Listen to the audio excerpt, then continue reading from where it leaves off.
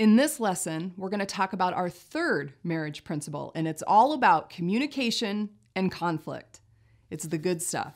Now, we've heard in our first lesson, our first principle was that love is a choice, not just a feeling, how important choosing love is to a lasting marriage. Our last lesson was about trust, that trust is earned, not freely given. That's so important to understand in a healthy marriage, that each person needs to come to the relationship and say, I need to earn your trust. I need to show you by my actions that I'm a trustworthy person. Now, in this lesson, it's all about how do we communicate, and especially how do we communicate in times of conflict. So just like we've done in the other videos, my husband and I are going to share the talking points, and then you're going to have an opportunity to discuss it with your spouse, your marriage mentors, or your small group leaders. So let's get to our first point. Conflict is essential in marriage, and it takes communication. Now, a lot of people think, well, wait, hold on a second. Isn't fighting bad? No, fighting's good. Fighting, as long as you fight right, conflict is important. It's important that you're willing to have conflict, that you're willing to engage in conflict, because in a marriage, you've got a man and a woman who have two different perspectives, who have two different backgrounds, who have two different ways of looking at life. And so naturally, there's going to be conflict, and that's good as long as you know how to do it right.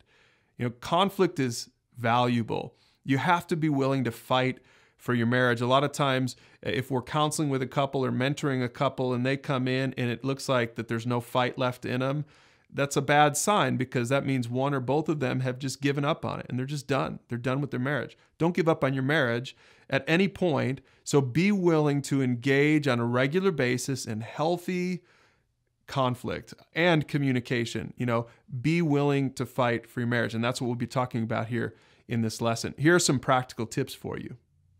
Let's start with what not to do. Poor communication habits include escalating, withdrawing, and invalidating.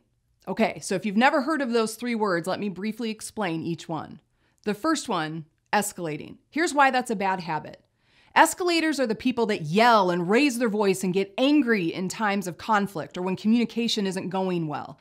Escalating is a bad habit because what ends up happening to escalators is they start raising their voice and yelling and get very excited, and their spouse starts to back away and say, whoa, I am not going to talk to you when you're acting like that. So we're not getting to good communication. So escalating is a bad habit. Now here's the second one. I just was describing it, withdrawing. The person that withdraws, it's a bad habit because that person just says, I don't want to talk about it. I'm going to walk away. I'm going to refuse to give you my feelings or my thoughts because I don't want to get into it. I want to avoid conflict at all costs. So just like the escalating person, the withdrawing person is also not helping the situation because now the withdrawing person's refusing to talk about it. So we're still not getting to healthy communication.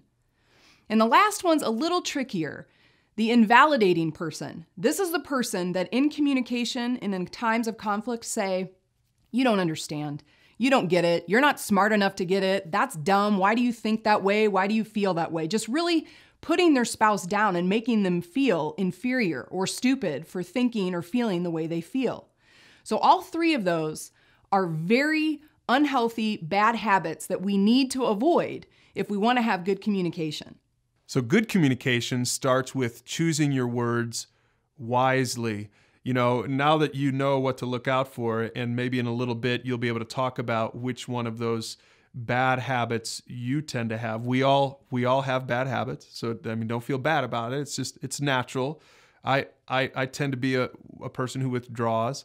And so I have to recognize that and try not to fight that way, try to avoid that kind of bad habit in communication. But good habits are all about, the words you speak and being thoughtful and choosing them wisely. Look at how the Bible says it in Ephesians 4. It says, don't use foul or abusive language.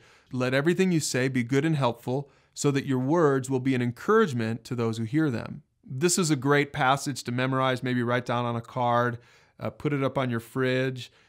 Commit this one to memory because this is really helpful in marriage, is to really want to build up your marriage with your words. Husbands, remember that. Wives, remember that anytime you communicate, especially when it's in conflict, that your heart, your intention is to be intentional about building up your marriage, not about tearing down your spouse or tearing down anyone else, but building up your marriage. And if you use some good habits, if you work, just like any skill, if you work on it, you can get better at communication skills. Now we're going to encourage you to try the 3-step method to conflict resolution. You can find these in one of our Marriage Builder series called How to Keep Talking. So we're finally ready to articulate marriage principle number 3, and it's this: healthy couples keep talking. If you want to stay healthy in your marriage, you have to learn how to talk, and you have to keep talking, not just in conflict, but in good things. Learn to listen to each other, to care about each other, to care about what the other person's thinking. Learn how to communicate, read God's word together, pray together, deal with conflict in a healthy way. Healthy couples keep talking. You keep dating each other. You keep, having interest in one another.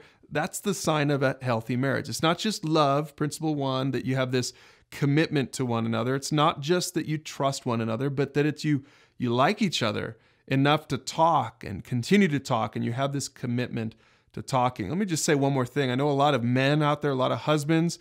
This is not as natural for many men, but guys, I'll speak as a man myself. Learn to do this. Bring this into your marriage, and your wife will love it. Grow in this in your marriage, in your communication skills, not just with conflict, but just in general. Learn how to talk. Now, all of our resources online are there to help you. We've got topics and series designed to help you to talk about stuff, to have stuff to talk about, to learn God's word together, and to learn who your spouse is together. All of that stuff is there to encourage you to communicate, to discover and share truth together. So make sure that you do that. Now go ahead and use that workbook and talk about this with your spouse, with your marriage mentor, or with your small group.